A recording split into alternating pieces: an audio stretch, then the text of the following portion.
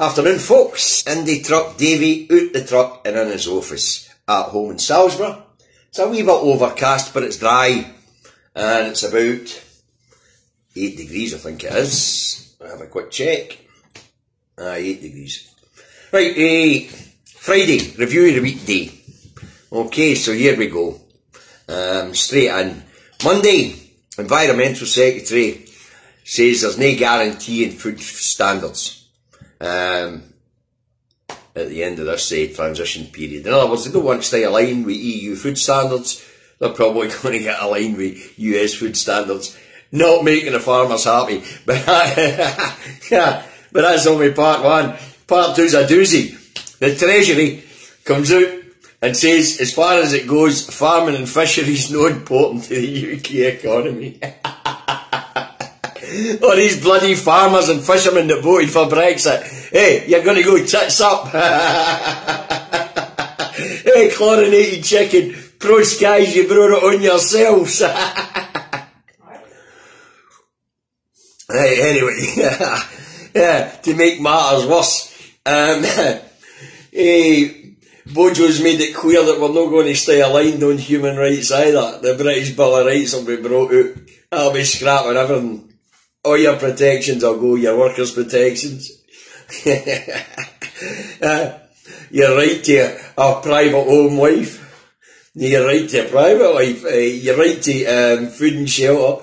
All your basic human rights are going to get right out of one day. You're cattle now. We're all just slaves now. No, Brexit ultras and Dominic Cummings, as we already know, as he said about the civil service. The thing about the civil service and these permanent secretaries is, these are the people that actually run the UK. You know, these politicians in the parliament, they don't run bugger all. They just make legislation. The civil servants and the civil service and all the different departments are who runs the UK. The politicians don't run it. So the attack on the civil service by Dominic Cummings is going to cause more chaos and more upheaval than anything you can imagine so far. So that ought to be fun. Right, that's Monday for you, because basically, you know, Monday's always a sort of quiet news day. We get all the crap at the weekend. Tuesday. Bojo does what Bojo does. Bojo gets in front of the cameras and lies his bloody and lies his heart out. He says he went to the hospital and was shaking hands with coronavirus sufferers. He actually went to hospital in the middle of the night and quite one with a couple of doctors and was probably put out the bloody door. It wasn't even a press worthy. I think he sneaked in the middle of the night to avoid the press. Right. Tuesday, it was also announced that a Spanish pharmaceutical company called PharmaMar think that they might be a couple of weeks away from a coronavirus vaccine. That's not bad, or a cure. UK Health Secretary, UK Health Secretary says benefit claimants who come down with the coronavirus and miss job centre appointments could well be sanctioned. Yeah, you got to love these guys, ain't you? There's no humanity in the in the people in them at all. I'm nearly swore. I've given up swearing on these broadcasts. Right, and just against Tuesday, running at full strength, the FT's done a wee. The Financial Times has had a look at the potential trade deal between the UK and US, and have worked out that it'll only boost UK GDP by 0.16% over the next 15 years. That's not taking into account the amount of trade we're going to lose with the EU. That's just, the UK-US trade deal is going to be worth to the UK over the next 15 years is 0.16%. You couldn't make this stuff up. And the other thing is, on Tuesday, it appears that the Scottish Tories, who are bereft of absolutely any policies except for no second independence referendum, have got to the point now where it's just smears and xenophobia. Mike Russell was subject to a smear campaign by some Tory up there in the northwest, and what was his name again? Ritchie. Right, Mr. Ritchie, who is the chair of the North East Conservative Association, tell Christian Allard to get back to France. He couldn't make this stuff up. Absolutely brilliant stuff. Right. Aye, and another thing that happened is we'll leave that to Wednesday. Wednesday, Tory sex pest counsellor in Aberdeen gets suspended for duty for 3 months by the body that looks after conduct in public life in Scotland. 3 months for a convicted sex offender. Shouldn't have been 3 months. The bugger should be booted out of office and banned from going into public office ever again. Alright. Also on Wednesday, Tory MP wants change to employment law. In other words, dumping EU standards on the 48-hour week, which actually started in the UK under the Factories Act 1972 and then 1976. With a wee bit of jiggery pokery in 1975 in the middle. So they want to scrap the 48-hour working week and have people work as many hours as it takes. They want to change the law so that employers can force the employees to do more than the 48-hour week to make up for the shortfall in EU workers that won't be entering the country. So there goes your 48-hour week, folks. 60, 70, 80-hour weeks. Look at the way they work in America. Some of them do 6-day, 7-day weeks at 10, 12 and 14 hours a day. That's your future. Right, what else we got on Wednesday? In a further blow to half-wit farmers and fishermen who voted for Brexit, it's been announced that the Chancellor intends to scrap the discount rate and the discounted duty on red diesel. So the farmers and the fishermen will be running their boats on white diesel for now on at full price. Get that around yous. And the other thing on Wednesday, the zombie party in Scotland, Bliss, British Labour in Scotland, are fighting like rats stroke cats in a sack. On Sunday, Neil Findlay, one of the most prominent MSPs, and one that maybe have a wee bit of promise, actually, he said that the Labour Party should get square behind Indy Rev 2, which started a real barney, where we had Labour's one and only MP. Remember, this is a zombie party, they're dead. You know, they're out the game. How the one and only MP coming out saying the only way Labour's going to make any advances is to stand square behind naughty independence and naughty Indy Rev 2. And the newly promoted half-wit, I'm not even sure she qualified as a half-wit, Jackie Bailey, who's now the deputy leader for Richard Leonard. I know, I hear you shouting who, I don't know who he is either. Has said that the only way for the party to make any progress is to say naughty Indy Rev 2 and naughty independence. They haven't learnt nothing. The reason why they have no support is because of their stance in the Constitution. So they're going to double down on their stance in the Constitution. In the Tories' pockets, you couldn't make it up. No, you could. Right, Thursday. What are we got on Thursday? Molly Rennie. Aye, we Molly Rennie. The brass neck to tell the Justice Secretary, Humza Yousaf, that the Scottish Government are not funding Police Scotland properly. Right? This is the guy whose party, under Danny Alexander in the Treasury down in Westminster, imposed VAT on Police Scotland. It's not paid by any other regional police force throughout the UK.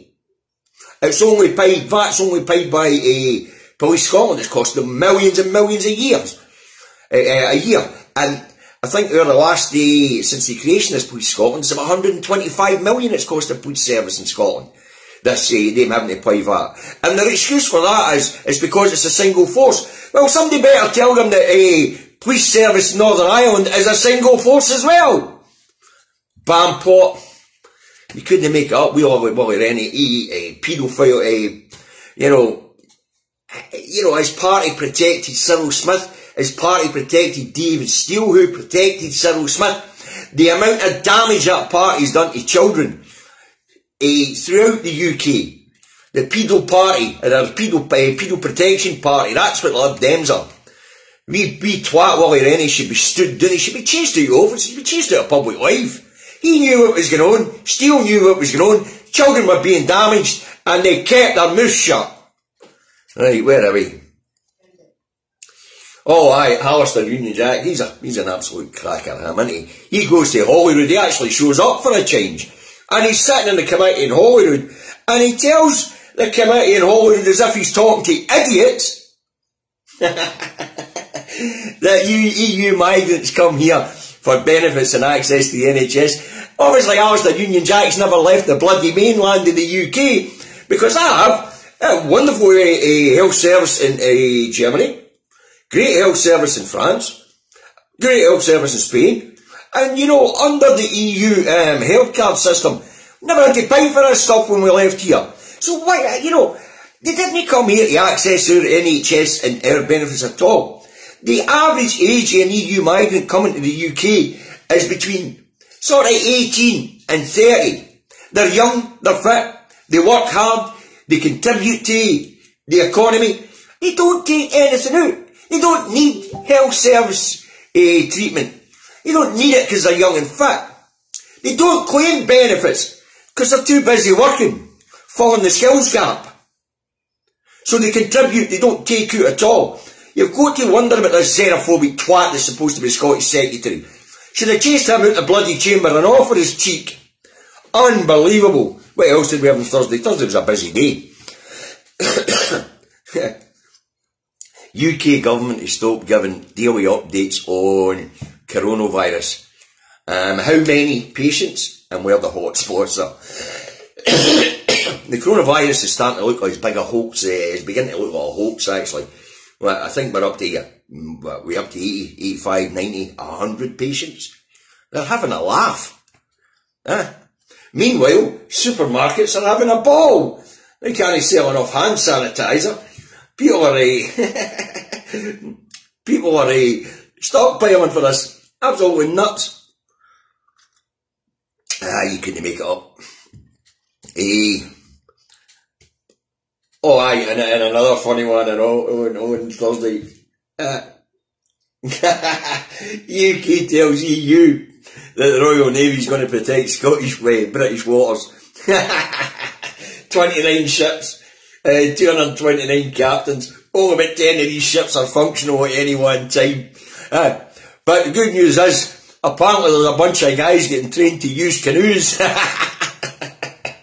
You couldn't make this stuff up. Unbelievable. Where are we? Oh, we're still on Thursday, but it looks it. Oh, we're on Friday. Where are we? Oh, aye, that's a cracker. UK immigrants in Spain who like to call themselves expats for some mad reason. And who, in block and en masse, voted for Brexit are worried about their future in Spain. 1.5 million lobster red pensioners heading back because they're worried about getting their pensions in Spain and they're worried about the healthcare in Spain. Well, you get what you vote for, you silly people. Welcome back to the rain, the wind and everything else. God knows what we're going to do with you. You've no houses to pick you up in. And most of you are English and your English healthcare system's failing. Lovely jubbly. Oh, aye, what else came out? Today it's been announced that so far Brexit costs and Brexit preparation costs have been 4.4 million. I wonder how much of that's attributed to Chris Graven and his failings. The ferry company that turned out to be a pizza shop and ended up having to give him compensation of about 1.5 million for never being able to provide never any ships or nothing. And their terms and conditions was a pizza menu. And then of course they were sued, weren't they? They were sued by Eurotunnel and some of the ferry companies because none of this stuff was put out to tender. Ended up paying out 100 million in compensation, did Chris Grayling and his feelings. And his attempts to find out what a traffic jam would be like down in Dover. 88 trucks. 88 trucks. I've seen a longer convoy in the M8. Ah, dear. Hey. MPs have been very, MPs give themselves a 3.1% above inflation pay rise. Lovely. That takes them up to about 81.6 a year. But actually, for what they do, that's it's not really a great wage. But throw in expenses. And most of them in the Tory party are definitely diddling their expenses. Right. Oh, and another thing that was released today was the stats show that the poorest 5% of the UK population are no better off than what they were in 2004, 2005. What makes that quite funny is that most of these poor buggers live in the North East England, where the red brick wall come down to them and up with a blue Tory wall. These idiots voting for the Tories. You couldn't make this stuff up. You go to, there is no doubt about it. The English education system is definitely failing.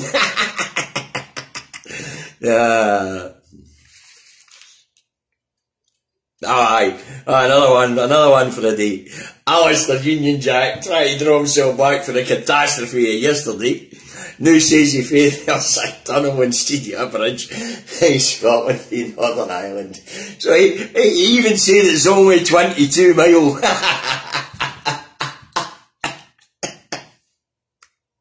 Oh, the UK's going tits up. It's no money, it's bankrupt. Right, good news story. To round up the week, a good news story is that the National Manufacturing Institute Scotland gets the green light to go ahead. It's going to be next to, it's going to be out at Inchin next to Glasgow Airport. And the plan involves academies. And schools on manufacturing to try and make Scotland one of the best places to manufacture anything in the world and to be at the forefront of modern manufacturing processes. So that's a good news story for today, right? The Scottish Government's Institute for Manufacturing gets the green light to go ahead. It will be 52 acres and it'll be out at Inchin. It's going to be a bloody big place and hopefully it'll be innovating. So that's a good news story to end this one. And a wee personal matter. I'd like to thank Lyle Duff and Martin and the team at MGM Services at Lock End Street in Motherwell for keeping my old banger on the road for another year. I'm about to start looking for another motor, but my wife's fond of that one. It's hard to get shot at. She's not wearing it. Right, well, anyway, that's a round up of the week, folks. So, Indy Truck Davy, out the truck, in his office, in Salisbury, where it's overcast, but it's no bad, about 7 degrees. Have a nice day.